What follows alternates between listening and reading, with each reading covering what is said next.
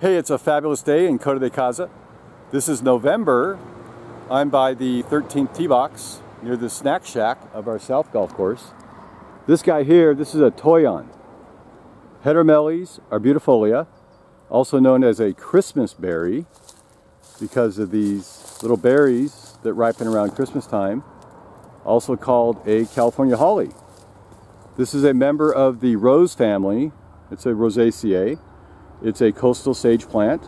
It's drought tolerant, and he thrives in our oak woodland habitat. Now, it's native to Coto de Caza. It's found down to Baja and up to Oregon. Now, this plant typically grows 6 to 20 feet high.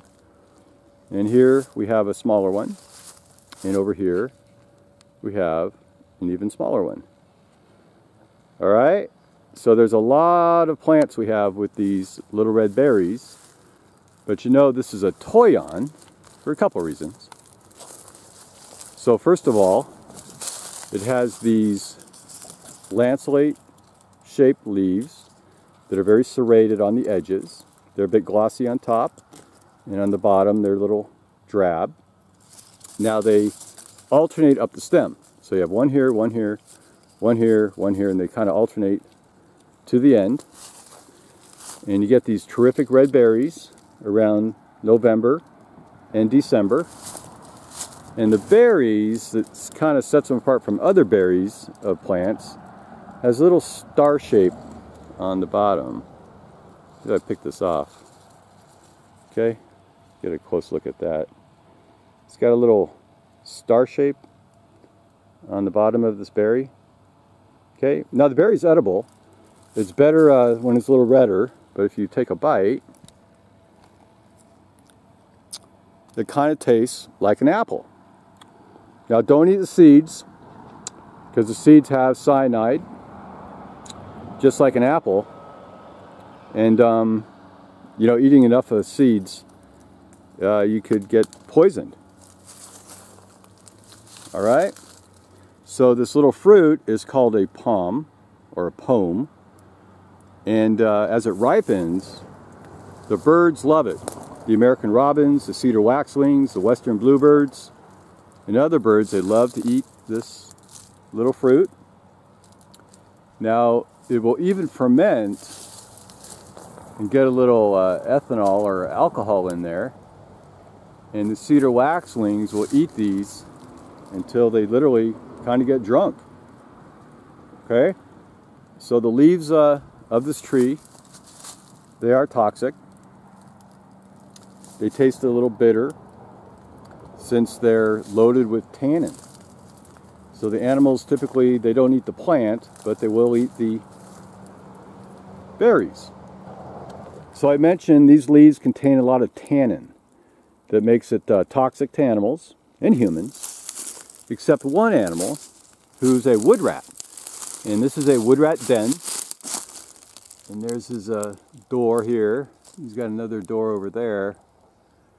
And inside this den are a variety of rooms, and one's called a leaching room. So they'll collect these leaves, and they'll store them in their leaching room, call it in there somewhere, and the tannins will leach out over a period of time and render them non-poisonous. Then the wood rats can eat them later, maybe in wintertime. So that's kind of cool. Now here are the flowers of our TOYON. I mentioned this is a member of the Rosaceae family, so technically these are roses. And you see here, we've got 5 petals on this little flower, and little stamens sticking up. All right. And you got some little tiny buds here that are ready to bloom.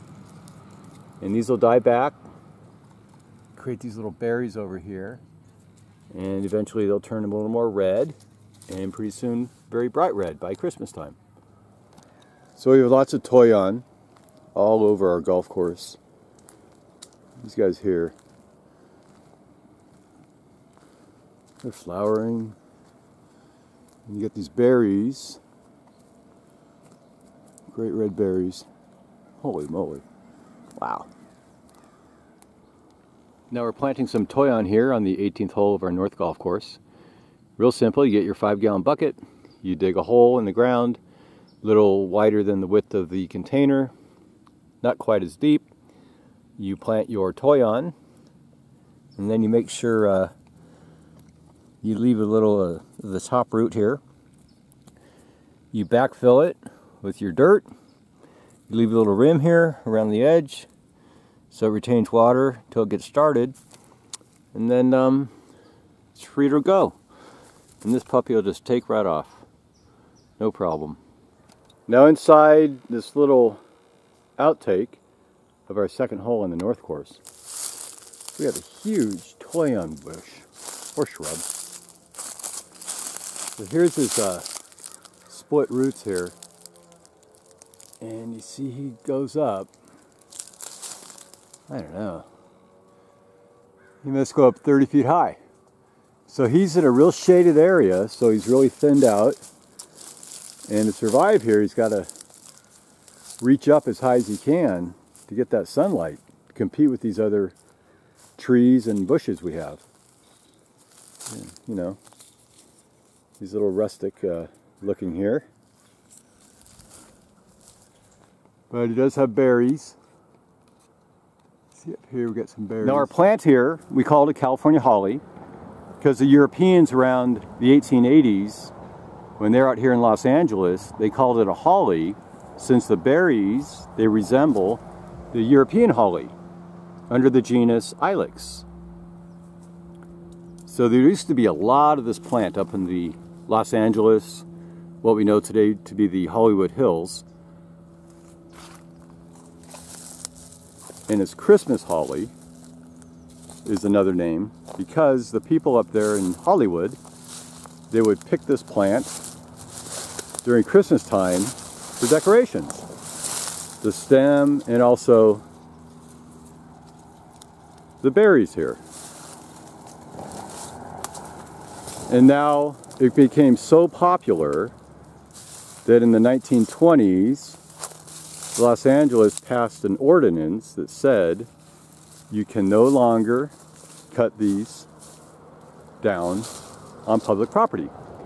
Now another little bit of trivia, the town Hollywood gets its name from this plant.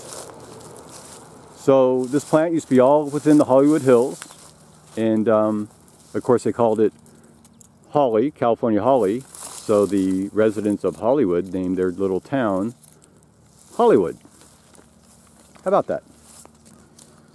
Okay, so this plant, it's visited by butterflies, and the birds eat the fruits, the coyotes eat the fruits, and the North Americans, the Native Americans, they relied on this fruit for lots of things.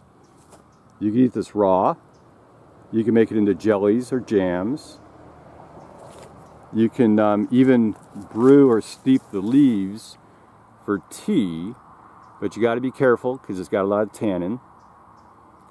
And I mentioned you could just eat these guys raw if you want to. Okay, so that's our TOYON Heteromeles, arbutifolia, and I hope you enjoyed the video. Thanks for watching. Bye.